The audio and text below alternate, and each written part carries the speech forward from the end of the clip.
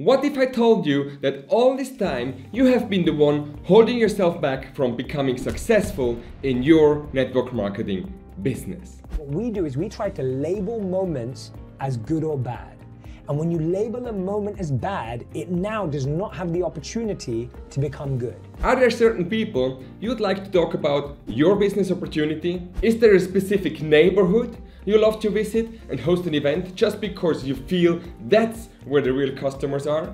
This is a problem that has been making you miss out on opportunities. Just like you, I too have had this challenge. But today, I'll teach you how to deal with this and make progress in your business. Imagine you went fishing after you moved to a new town one early morning. You come across the first fishing pond, but it's surrounded by weeds and the water looks very muddy.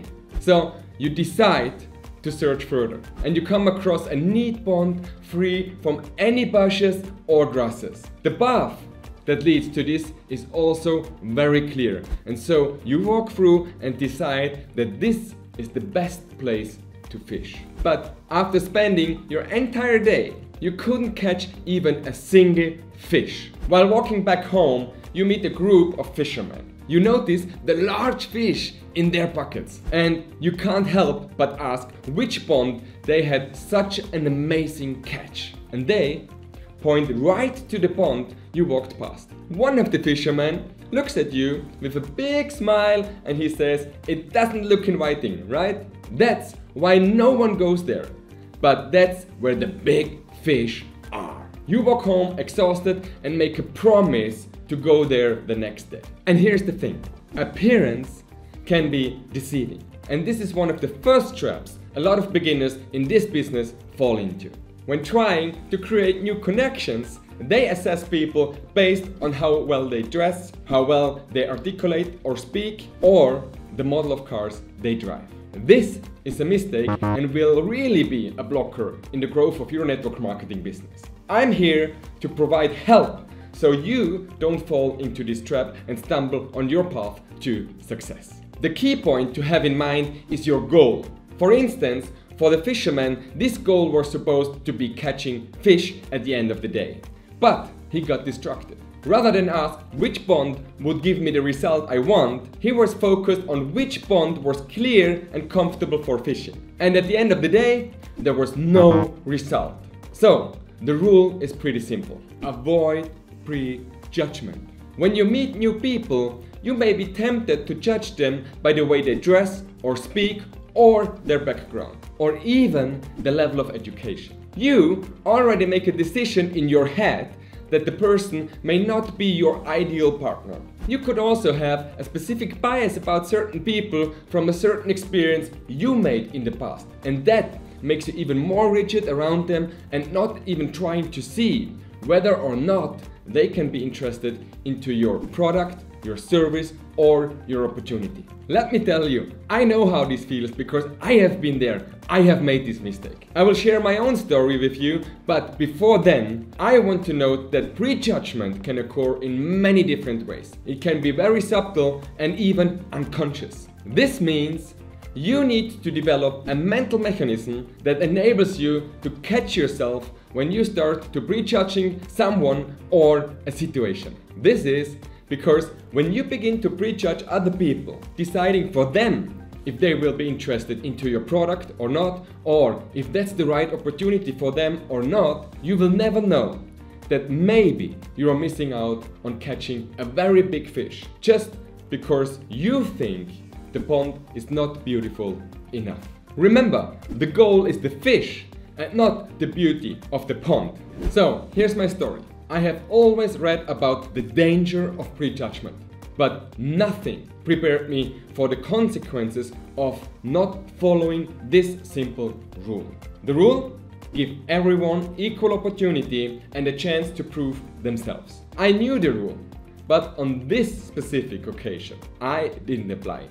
So, knowing is one thing, but understanding and applying are two totally different things altogether. So, there was this guy on my contact list whom I have known for years. While creating my list, I came across his name and quickly assumed that he was not going to be interested into the network marketing business. I thought he only loves sports and wouldn't have time for any of these things. So there is no need to waste my time trying to recruit him. And then I deleted his name from my list. But the most heartbreaking thing happened just a couple of years later. About 3 or 4 years after that, I saw the same guy at the network marketing event in the same company I work with. He was so full of life and energetic throughout the whole event that I had a feeling of regret seeing him and knowing that he would have been a part of my organization, working with me and with the same passion, only if I had reached out and spoken to him. Clearly, this guy is an asset, but I deleted him from my contact list and didn't even give him a chance. And believe me, you don't want to be in that position. So you need to be careful about how you are approaching your contact list and the judgment going on through your mind as you interact and meet with your contacts. Give everyone the same attention, the same respect, and the same level of energy. After that incident, something changed within me.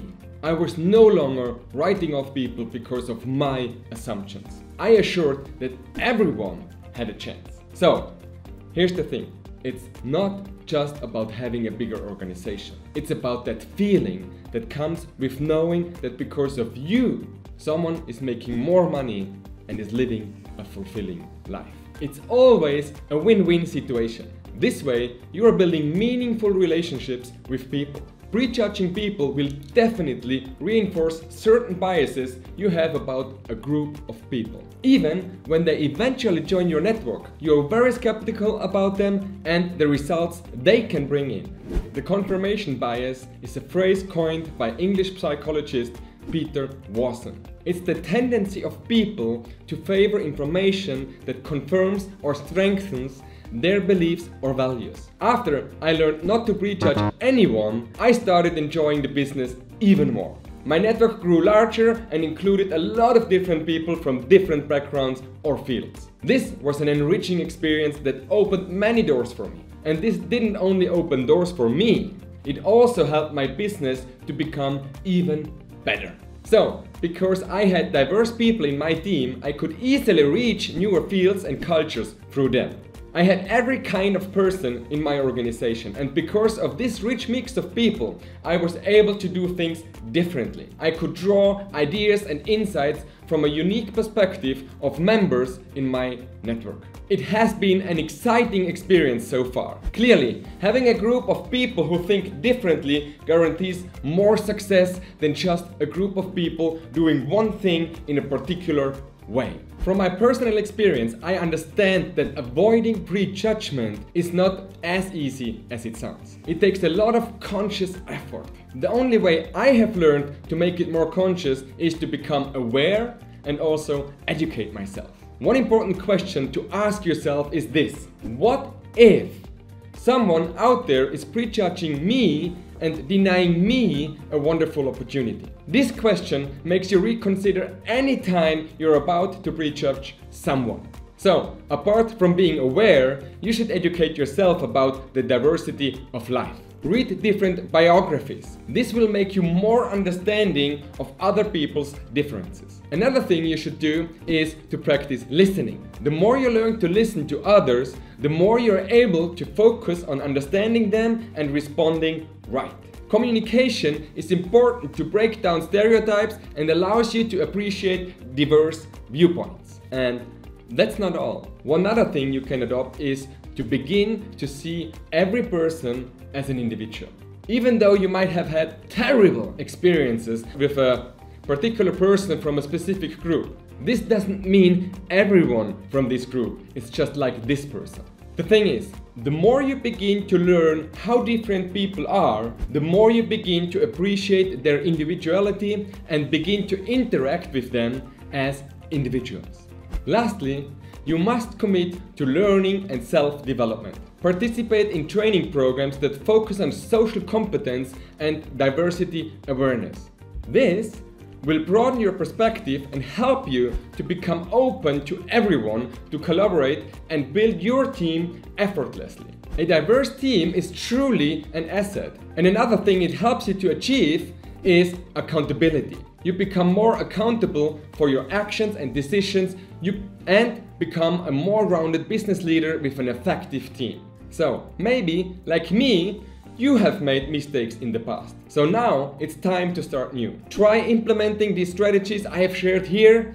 By doing this, you will create a more inclusive, respectful, and successful business environment for yourself and your entire team. And if there is one thing I want you to take from everything I have said so far, it is building a system that allows individual styles to flourish.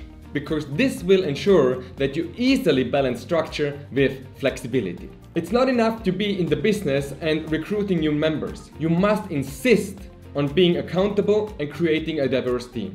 By adopting inclusivity and remaining open-minded, you will not only achieve success, but also developing long-lasting relationships with people from different backgrounds and cultures. So, don't forget to like this video and subscribe to my channel for more videos like this. Looking forward to see you soon. Until next time, bye bye.